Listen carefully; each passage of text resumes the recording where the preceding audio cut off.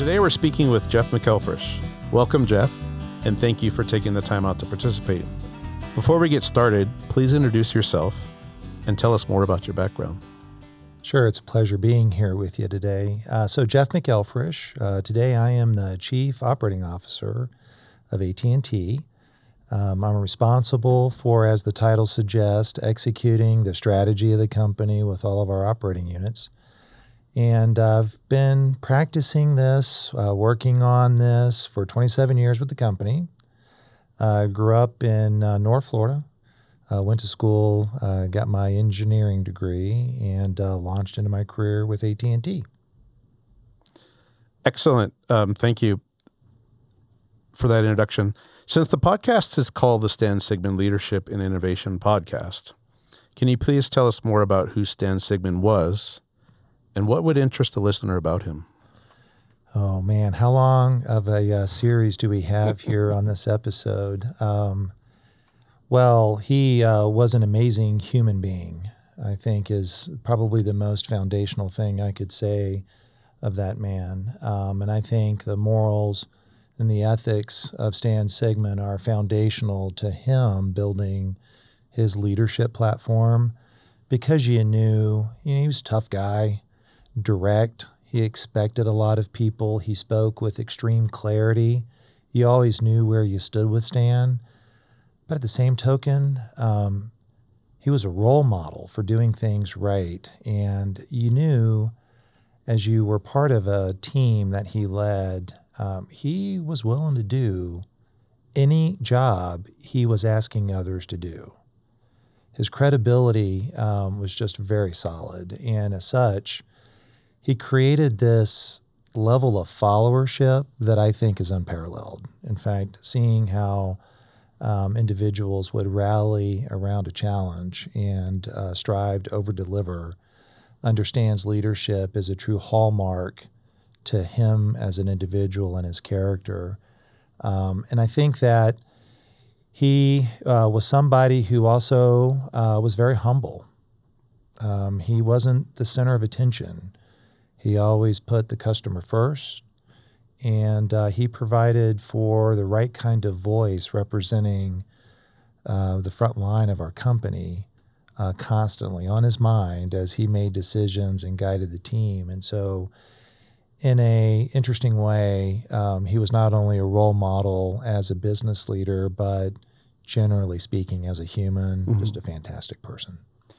So as I've spoken to others of your colleagues, that's a recurrent theme. It never comes across as being cult of personality. In fact, the more I've even heard you, in fact, I'm grateful you're speaking at length now because you've been here on campus for a day and a half and have been doing nothing but speaking, so I appreciate it. But it seems like Stan was somebody who had focus and brevity. And so it's interesting how there must be other things, and it sounds to me like it's character of example. Mm-hmm. Okay, interesting. Yeah, I think as well, though, you know the old adage, sorry I'm late, it took me a while to write you this letter. Stan had this uncanny ability, well, maybe curiosity, but ability to understand what made the business tick. Mm-hmm. And he always was the participant in the meetings to ensure that we remained focused on what was most important. Mm-hmm.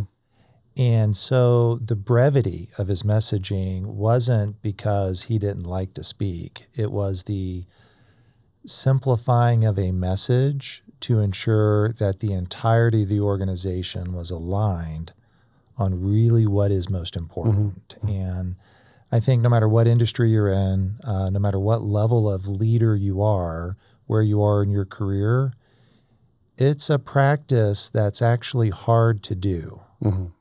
And to see him do it under so many circumstances gave many of us a real teaching on you could learn a thing or two about leading a large organization in a complex industry, being very clear in the way you communicate, what the objectives are. Mm-hmm. And for me, it's a hallmark of Stan Sigman. Mm-hmm. And I am not quite there yet. Yeah. I'm still working on that. Though that's the mastery path, I think, right? Knowing that, there's still more to go. It seems like maybe his Stan's leadership, you said that people would want to perform for him, to want to basically not fall out of favor. Seems like there might have been a scarcity of that, the meaning that it's an oasis. Yeah, I think it's less about fall out of favor. I say that if you failed to deliver your responsibility as a member of a team that Stan led, yes, and I've experienced that. So I'm talking from first-person knowledge. You felt like you disappointed an individual who is betting on you. Right. But maybe more importantly than that, the culture that Stan created among his teams worked in such a way that I wasn't just letting him down, I was letting the team down. Right. And I think this is a really important nuance, because what Stan built, I have copied as much as I can because it works. And copy is probably the wrong word. It's heavily influenced me and many other friends and colleagues of Stan. And so when something works, you put it to work. And the point is that business isn't just going to exist around one individual. And if you're working to create something that's going to be durable, that's going to outlast you, you have to build a management team that creates the right kind of accountability, but culture to cultivate a continuing of that long after you're gone. Right. That's real leadership. And the reason why I am here on campus with you maybe is a little bit selfish, because I'm trying to figure out what is in the water here at this great institution. Because you'll have a way of cultivating some of these great leaders who know hard work, they know determination, but they also have figured out leadership. And, as Stan was educated here, as we all know, I'm trying to figure out, which water fountain down this hallway here has got the magic juice in it. It's on the fourth floor. Fourth floor. All right. I appreciate that. That's a really good segue. The podcast is really also about these key concepts. The key concept of the series is leadership and innovation. And you've shared this a bit already, but just to kind of bring it back to focus, from your experience, why is leadership such an important component of innovation? Yeah, I think let's take this in a few directions, maybe, because I believe this in my core. We are in a business. All business is built to do something, some purpose, and your business and the vision of it has to be defined, and that vision has to be a shared vision among all that are required to execute it. No different than maybe a sports metaphor and a basketball team. And so the concept of innovation sometimes, I think, gets a young, bright mind or a really skilled leader in a company thinking, well, I've got to talk about hyperscale, I've got to talk about 5G, I've got to talk about digital, AI, artificial intelligence, machine learning. That's innovation. And really, innovation comes in many forms. Sure. And what Stan's culture that he established at the company was one in which the customer was at the center of all that we did. We knew that the customer was the boss. We are there to serve the customer, and our front line was there to serve our customer. And the kind of innovative things we accomplished under his leadership weren't just technology-based in the evolution of wireless in this industry or device-based. It was also operational in the way we changed the way we operated the company and remained vigilant on the things that mattered most. You don't get that kind of innovation unless you have a culture of transparency where you are willing to take the time to listen to what the most important people in your company, the frontline professionals, are telling you you need to change to do a better job on. And I think Stan wrote the master class in how to do this at scale. The kinds of innovation that I was part of and I learned from Stan, I humbly believe was because the culture of our company was unified. We shared this vision of being better than we were. In fact, at that time, we were not the industry leader. I think our churn rate, the amount of time that customers fired us as a percentage of your base, I think if my memory is correct, about 2.5%. And the industry leader was 1.7%. I think that's going to be close enough for government work. Ergo, a country mile apart. And none of us in the company looked at that and said, okay, we can accomplish that. We can overcome that gap because their competition's constantly getting better. But, you know, Stan was bold enough. As a leader, you have to be bold at times to set a brighter future, to see a brighter horizon, and to challenge the organization to go achieve something that you don't think you can achieve. And what you learn in the process as you listen to the things that matter most to customers is, well, there's the answer. I might need technology to solve the problem, but I'm not deploying technology for the sake of deploying tech. Right. I'm listening to what the fundamental of the business is and the leadership that's closest to the customer. And so off you go with a better strategy to improve the quality of the business and the caliber of the customer base. And that requires culture, and that comes from leadership. Right. One of the questions I've asked pretty repeatedly of every guest, and it's really on the topic of nature versus nurture. The idea is, you know, you were at an event today and some students had asked you some questions, and I think wherever you're at, and the answer, of course, is 1 foot at a time to some degree, but they want to know, well, how did you get there? And as educators, we're going to ask ourselves, well, what curriculum can we put together and all that? And there's certainly valid things to learn in the curriculum, but it feels like there's some nature-nurture balance. What do you think? Well, I think this has been a question debated by many, and there's probably 100 books out there that declare they have the answer. And the truth is, leadership itself has got a really important word in it, leader. And that's an individual thing. That is a personal component to it. And so number one, not everybody is going to follow the same rule set or textbook or process to develop their leadership skills. I, for one, believe it can be developed. I don't believe you're born with it. And I'm living proof. I'm still working on it. And as I shared with the classroom just a short while ago, I think I've had to develop more leadership capability in the last 3 years of my career than I did in the prior 24. Right. Because opportunity itself presents the opportunity for me. The circumstances that I face now and the job that I do for our company provides that canvas to develop and expand. But there's like 2 ingredients, though, that I think are really important to leadership. And the first one is being curious. Yeah. Curiosity is this amazing adrenaline for your brain. Curiosity in how a system works.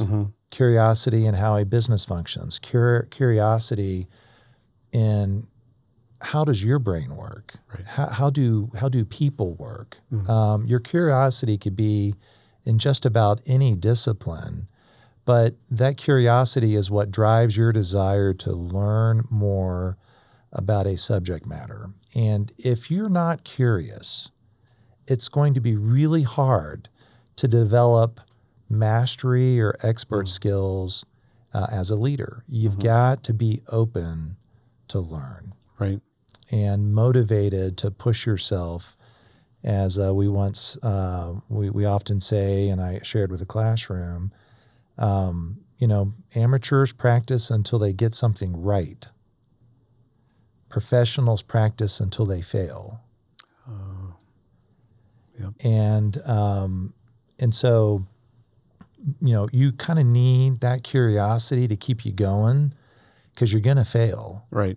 And in that failure, you learn. And of course, you need help along the way. You need to be in a system, in a support model, albeit a classroom or in a professional setting in business and enterprise, where the culture is okay for you to make a mistake and to ensure that you have learned something from that Right. you can develop. So I believe curiosity is one core ingredient to leadership and nurturing it. The second one is something that I've learned along the way from a really important mentor, not just Dan, but Ralph De La Vega. And that is, don't let anybody put limits on what you can achieve. You're the only one, human as an individual, that understands what you're capable of doing.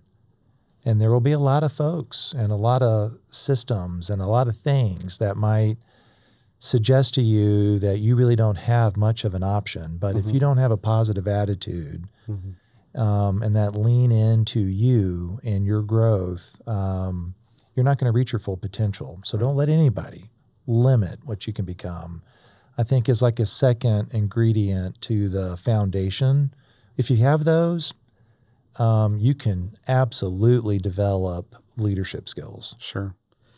I had asked about nature and nurture, and a variation on that. One of my next questions is some more along the lines of, what will we say to students? But you've been spending an entire day on campus saying things to students. But the theme I'd actually spoken on with you previously, before we were started speaking on, and recording, is what role do you think? So Stan was a mentor, and you had mentioned Ralph being a mentor. And Stan, as you were describing to me earlier, made it clear what the parameters of performance were. Correct. So what is the mentoring role of failure? How do we live with and embrace failure? Because I can tell you, today's student, and frankly, I don't know if today's student's any different, so I got to be careful here. Students, because they're at an earlier stage of development in life, have a difficult time with that. And basically the entire basis of the summative evaluation they get in K through 12 and beyond is largely that what didn't you do right type of thing.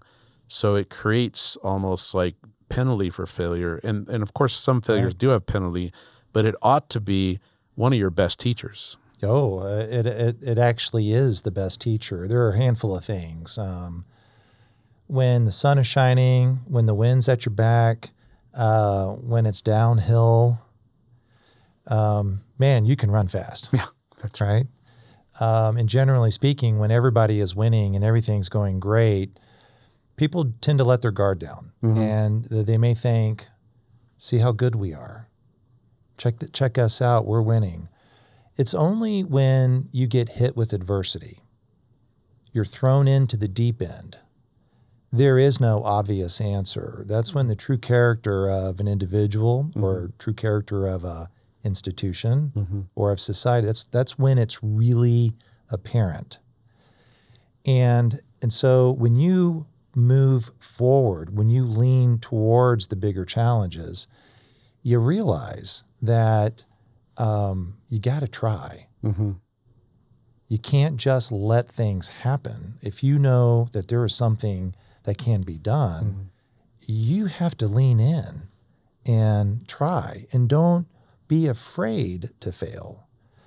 That's easy to say, and it takes a ton of support to do. What I mean by support, I mean, if you're not going to take a risk, you're probably never going to be a professional, because I'm pretty sure most of the most famous athletes that we could probably cite have been on the breaking point of their physical body at some point during training.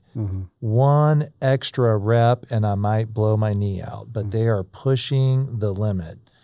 The same is true in business, or the same is true for students. If you're not willing to push yourself into a subject matter that's not natural for you, because you don't want to mess up your GPA, Yeah. it might be the most important subject matter that you didn't realize you needed to take when you become what you will become in the future. Think, for example, to make it a bit more personal, I was given this opportunity at the university in North Florida where I started my career, my academic career. I had to take a history class. And I'm not all that interested in history. At least at that age, I wasn't. Today, I'm fascinated by it. So I took this class on Alexander the Great. And it was a class just about him. I was thinking, oh, well, that'll be interesting. Well, what I learned in that class was a master class in logistics. And for your student listeners who hear this, understand that by foot, his armies conquered a third of the world. And humans need food, water, not just weapons to win in conflict. And so the thought process of how you stage that kind of strategy, I started to form some thinking just from that class. Now, I think I got a C in that class. It didn't help my GPA, but it piqued my curiosity about geography and what it takes to actually logistically plan something very large. And I found myself later in my career drawing on those kind of lessons that you might learn. And so I think what Stan would say if he were here is the following. I want you to take a risk. I know you're not always going to be right, but I want those risks to be smart and calculated. And I want you to tell me what you are looking for in this risk to measure whether or not it was a success or a failure. And then whatever it is, you're going to tell me, was it a success and why, or it was a failure and why? And what have you learned from that? That's kind of the regime or the practice, the routine is the word I was looking for, that I observed Stan do with all of us out in the field, operating the territories of his business. And it helped all of us raise our hand to ask for help. The culture was set up where it was competitive, but we all knew that we were all on the home team. And we could learn from one another. If a partner made a risk that worked, I could copy that. If they made a risk move that failed, I could learn from that. That's the power of the teamwork and the culture that Stan engendered in the company. And so then you're taking risks, but you're not taking it alone. And I think that gave us a lot of confidence to push the envelope on many maneuvers. Good. The genesis of the series, right? So we this year we stood up a podcast. The motivation was, well, could we have more thought and really exploration of the themes of the series, in the interim, right? Because we have the on-campus part, which we're grateful for you to participate in this year, in the fall.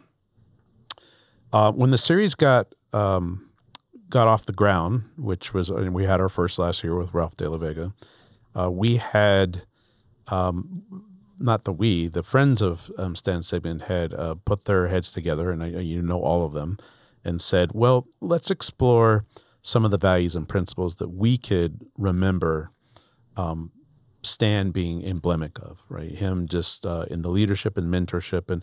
And what I've seen across the board and heard across the board is a real genuine fondness. And it's almost impossible to be contrived. It's extremely genuine.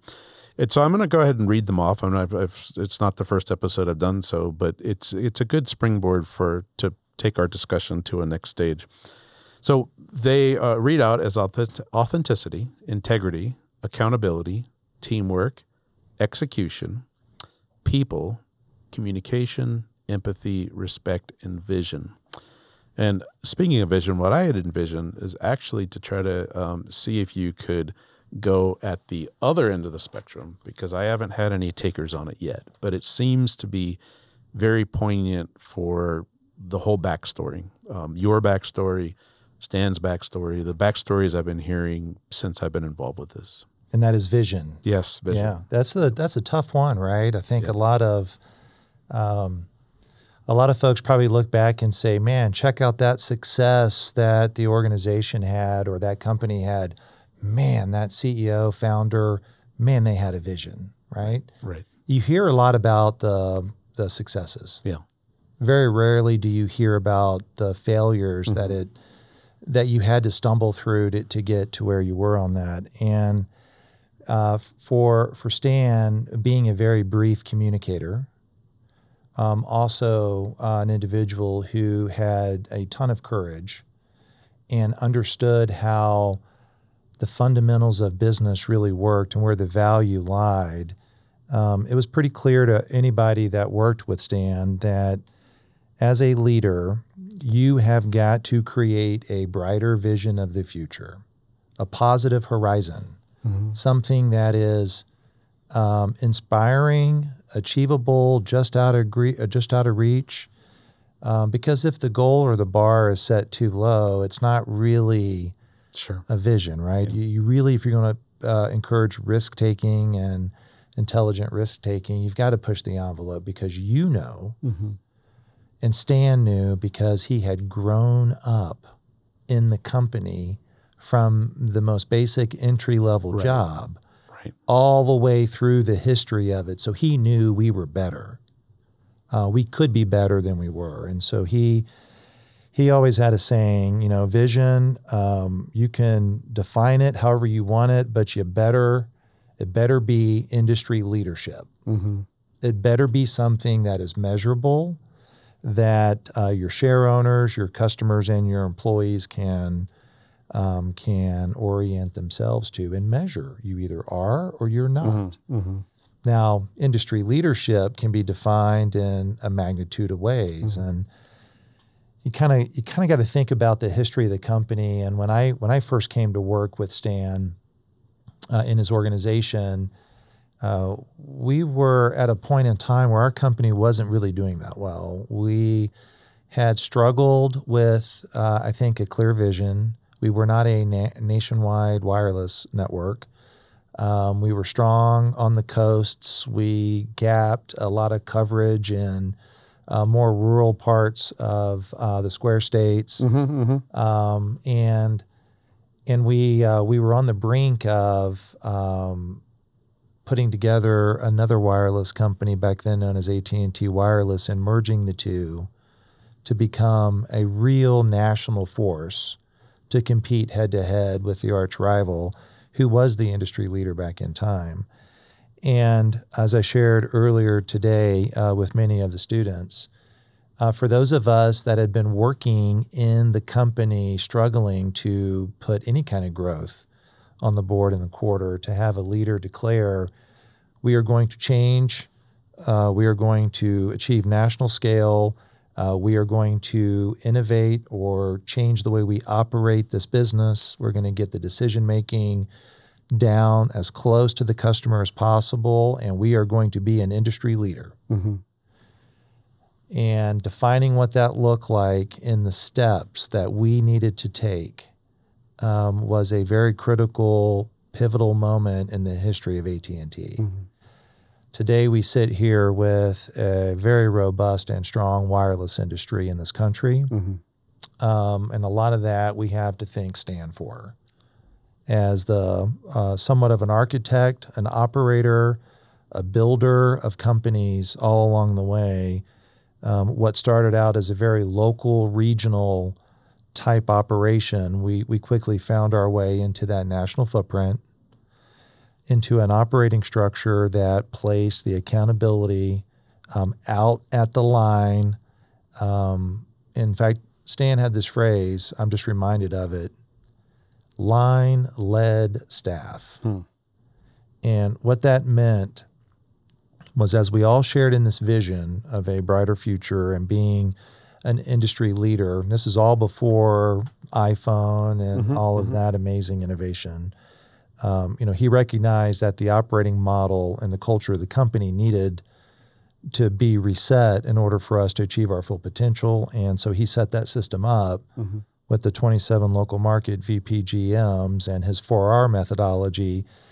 And then he made it very well known that those 27 leaders out in the field run the company.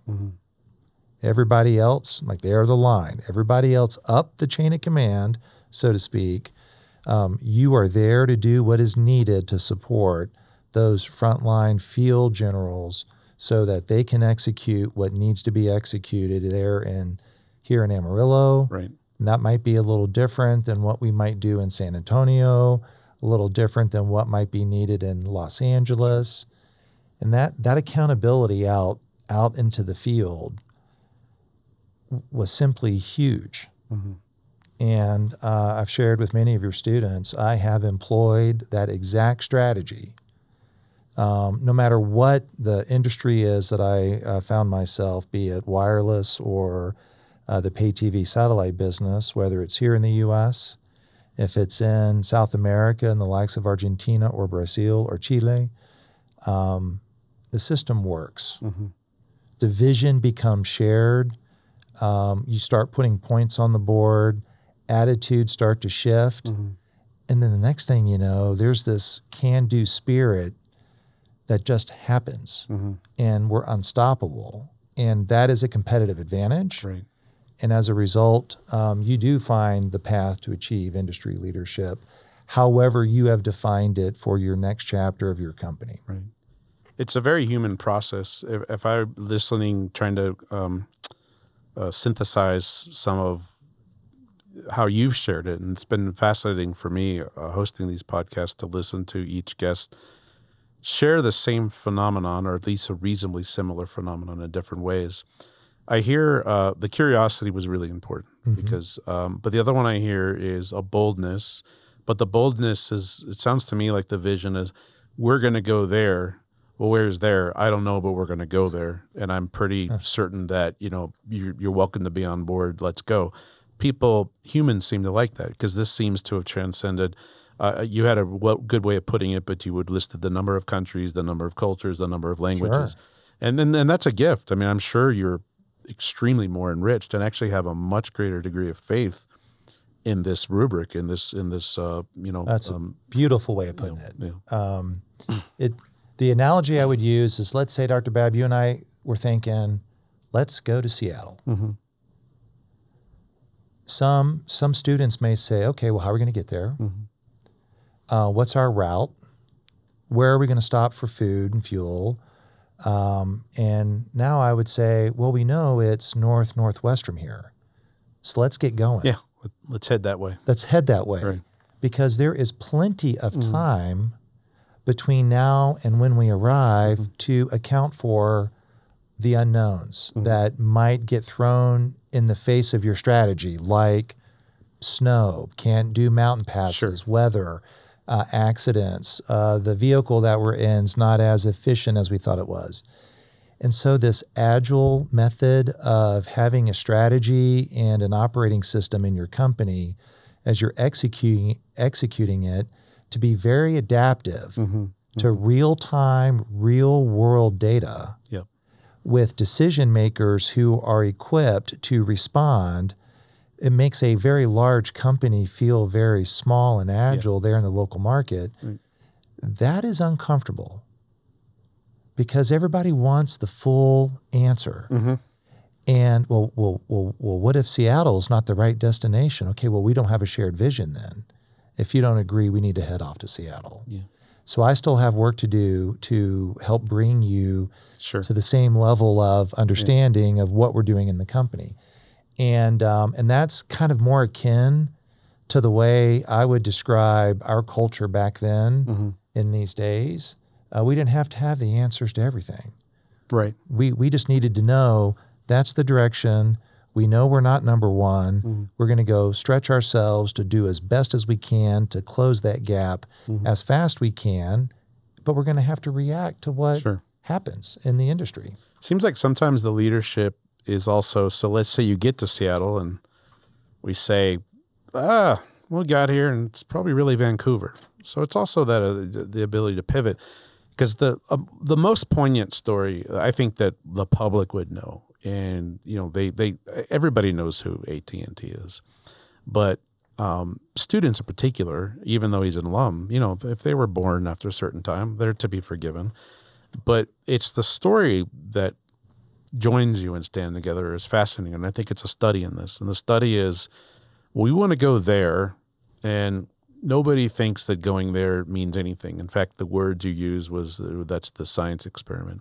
So the there and the hit in the set list, if you will, is the vision to turn wireless into to enable the world that we live in today, that required vision and commitment to go to a place we weren't at. And I don't think anybody can imagine not being where we are now.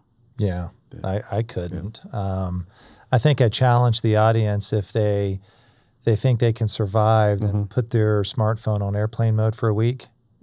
Call me and tell me how that felt. Yeah, that's part of what we at AT&T are working hard to overcome, those that don't have access to high-speed internet, right. Wired or wireless. That's what's been coined now as the digital divide. It's interesting. When Stan started in the wireless industry, it was before me. I joined his train, if you will, at a certain G. And the wireless industry can be defined in Gs. Right. There was 1G right. back in the day that made its way to 2G, 3G, 4G, 5G. And it's interesting because the United States, and this is very rarely spoken about, I think, but the United States had its own technology path, right, for wireless. The world was on a path known as GSM. The U.S. was on this path known as CDMA from one player, TDMA from us and a few others. So we weren't really part of a global standard, yet the technology that we were deploying was in fact scaled and durable. TDMA is the 2G era, not quite 3G. And we were left with a decision. We either A, heads down and stay the course on the technology of TDMA, or we migrate to GSM. And a few of your podcasters who are amazing people, I think, could probably tell this story a lot better than me.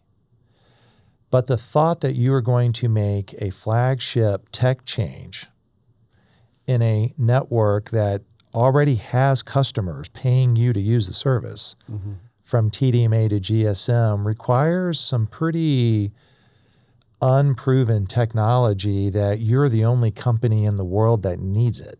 Right. It's not like this problem is trying to get solved in some other nation. And so the technology teams, the marketing teams had to figure how I can have a TDMA and a GSM network all in the same network and build a handset that could talk to both sides of that network as the singular network team made the transition to get us to a global standard. So that was a huge risk that worked out. Right. And I already shared earlier, now we weren't a national footprint. You've got to have scale. You got to be able to serve all of your customers in all markets. And so the merger with AT&T Wireless gave us that almost national footprint and really strengthened the company. And I shared with your students earlier that I actually thought we were going to lose market share when we came out of the block, and my analytics and my model did not have this X factor of execution, kind of the Stan fingerprints. And, we came out of the block in the first quarter as a new company, and we led the industry in growth. And that wasn't because the math said we should. It was because of the followership and the shared vision and the commitment of the organization to go be better than we were. And that is a strategic weapon that companies, I think, undervalue at times. Right, right.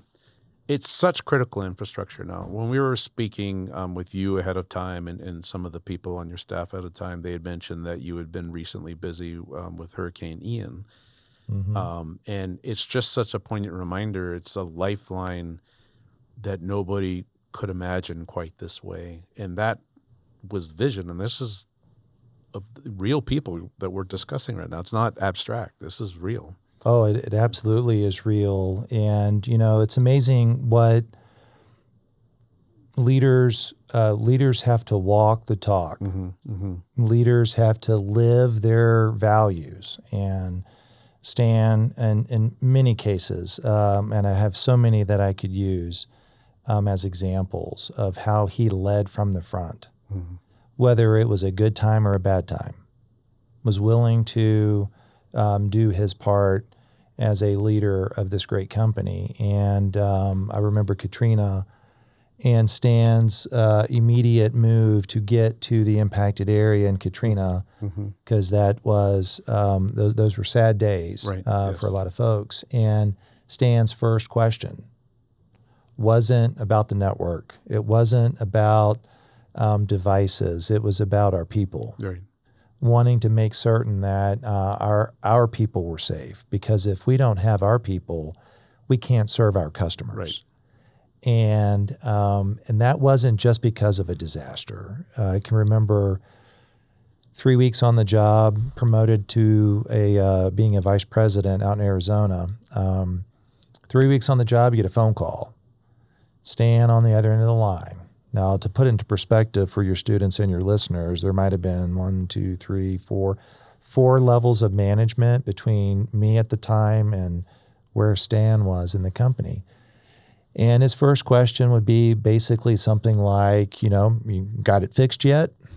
Because let's go, got to execute, let's go. Sure. But he would very quickly pivot to the people. Tell me about your team, who you like, who's working out, who's going to make it, who do you need to change? Right. And that instilled in all of us that were part of that system the importance of building a very healthy team. And if you've got a strong team, then you can give them the responsibility to make very tough decisions. You don't have to make all those back at headquarters. And that played out very well. I can see that now today, and most recently Hurricane Ian. And I had the opportunity to visit with a lot of our front line responsible for that network in that part of Florida, and to hear the things that they have been able to do without the headquarters building being engaged in a response or a disaster recovery investment, just gives me personally a lot of pride in how we as a company are on this most important infrastructure that the entire country is in need of.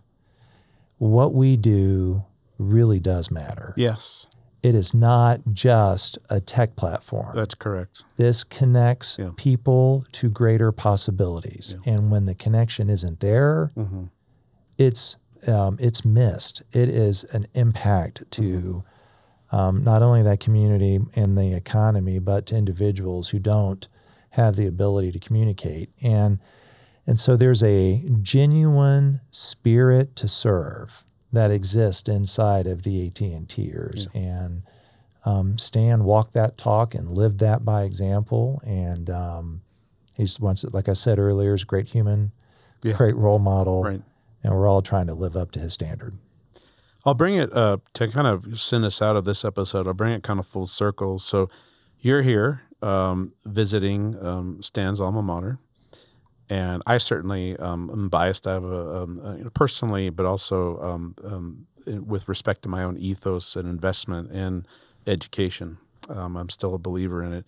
One of the doors that the innovation that AT&T has participated in is the availability of information. The fluidity of knowledge, the fluidity of experience.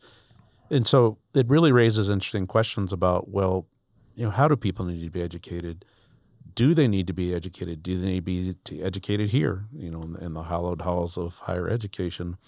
And it really does promote probably really healthy reflections on what is the value of education. Is it to, as I sometimes joke, to pry open the cranium and pour all the stuff in, or is it a developmental process? So particularly because you have a very significant role in your organization. And so what is necessary in human resources. What is your take? This is, late 2022. What is your take on the value of education? And I'll be more specific, higher education. Yeah, I think if we take our eye off of that, the next generation in our country is going to regret it a lot. Mm-hmm. The role of education, no matter if it's K through 12, sure, or even higher education, is an area where we all need to contribute a bit more energy, in my opinion. The technology, as you bring it, when I was going to college or in high school, I couldn't ask Google what the answer to the equation was. And now that is an actually dependable way to learn. Yeah. And, or YouTube, how to go fix a bearing on a tractor wheel, chances are there's somebody out there that has shot the video of that. So the internet and the access to it is an amazing tool. Yes. What's not so amazing, or what it has created, is this lack of patience to get to an answer. And I think the role of education has to be almost to slow the student or the subject down just a moment. Because it's the process of problem solving, the process of learning, that has become hard to defend. Right. I was sharing at lunch, my son over the pandemic was finishing up his high school, and he got into the Robinhood and buying stocks. Yeah. And, for him, owning a stock or buying a stock, $5 or $10, is because he wants to buy it and then sell it in 5 days, or 10 days, not think about an investment for the future, for a rainy day fund, or for retirement. And I think with this technology, we have the responsibility as the generation ahead to use it appropriately and find creative, innovative ways so that we can show the younger, bright minds why the process of experimenting and failing, that learning process, is actually the magic that education is teaching. Right. It's not the subject matter. Sure. It's the process of learning. It's the discipline in trying to learn something that you think you know, but you don't know. Right. And I think our enemy on that is patience. Sure. And it's the focal point. So what you're learning is a focal point to apply yourself and to fail within it. I was just saying very recently, some other colleagues here in the college, that I think we could probably get the slickest possible actor and graphics and all that to give the subject matter through in a way that I probably never compete with. But to be able to mentor somebody, and that's the full circle, because Stan was inspirational to you and all of your colleagues from that mentoring, and that's interactive, and that's developed over time, and then it's developed from a challenge. You said that you've learned more in the last 3 years. Correct. Well, the scope of exposure is greater, right? Correct. And you had to level up into that. You didn't pop into that yesterday. So correct. And this concept of being able to be anywhere at any time digitally, right, has really been a beautiful opportunity door for educators. It's also been a challenge, right? But the pandemic changed the workplace. Yeah. It changed the classroom. Yeah. It's changed the way we engage one another. And I think we gotta pay very close attention to that. Right.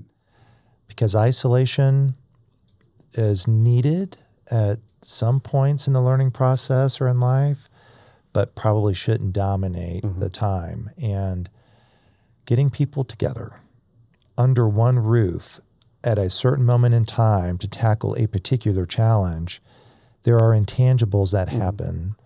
Lessons aren't taught only by the professor. Yeah. They're learned by one another. I have to imagine this evolutionary too. I mean, we're probably, as creatures, disposed to that. Correct. Well, Jeff, I know you got to get going. I really appreciate you being here. So thanks for giving us another wonderful episode of the podcast. Any last words, anything going on in your life that's interesting, anything coming up? That's usually I'd like to give the guest the last word. Yeah, I appreciate that here on this episode, the Jeff and Jeff episode. There you go. That's correct. I had to call Jeff that squared. out. No, one message to any student that's listening, and that is this. You are sitting right here at the place that Stan Sigman once walked these halls, never knowing one day what he would accomplish in his life. He himself, unknowingly, has worked to develop a technology and make available to all of you technology that connects you to the world, which means your opportunity is a much larger opportunity set than he ever faced. Right. So my challenge to all the Buffaloes is don't let anybody put limitations on what you can accomplish, and seize the moment right now with the gifts that Stan has given all of us to better yourself and expand your horizon. Be curious and go get it. Outstanding. Thanks for being here, Jeff.